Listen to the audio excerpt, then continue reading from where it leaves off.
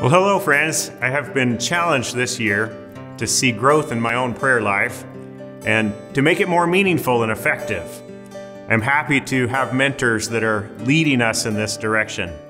In these days, I am more and more overcome with the weakness of humanity and the worthiness of Christ.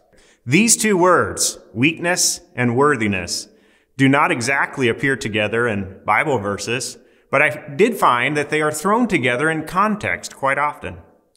Revelation 5 and verse 12 says, "Worthy is the Lamb who was slain to receive power and riches and wisdom and strength and honor and glory and blessing."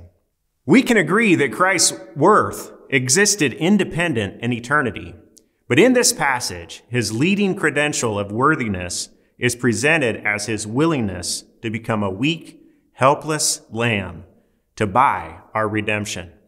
In 1 Corinthians 1, Paul says, Christ crucified was the power of God. That didn't make any sense to the Jews because Christ crucified to them was a stumbling block. The cross was parked across their way, but they were looking for an all-powerful, conquering Messiah to usher back their political freedom.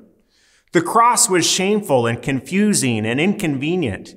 It didn't make any sense to the Greeks either because Christ crucified to them was foolishness. Jesus could have used his debate skills or storytelling abilities and leadership skills to go places. To them, he should have just pandered to the people that could make him rich and famous. But 2 Corinthians 13 verse 4 says, he was crucified in weakness, yet he lives by the power of God. For we also are weak in him, but we shall live with him by the power of God towards you.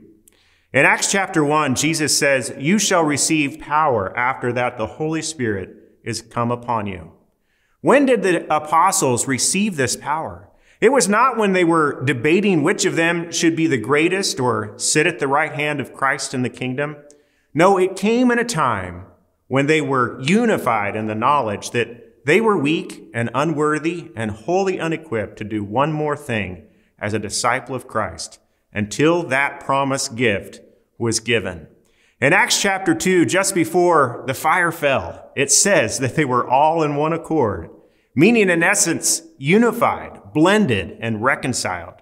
When they had fully recognized their weakness and they were ready to put Christ in his worthy place, that was when the power was given.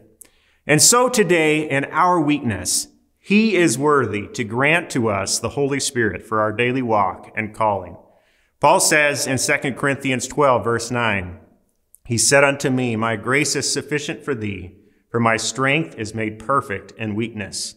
Most gladly, therefore, will I rather glory in my infirmities, that the power of Christ may rest upon me. It seems we will always come up lacking and weak, but he will always come up worthy and powerful and capable of increasing not our strength, but his through us.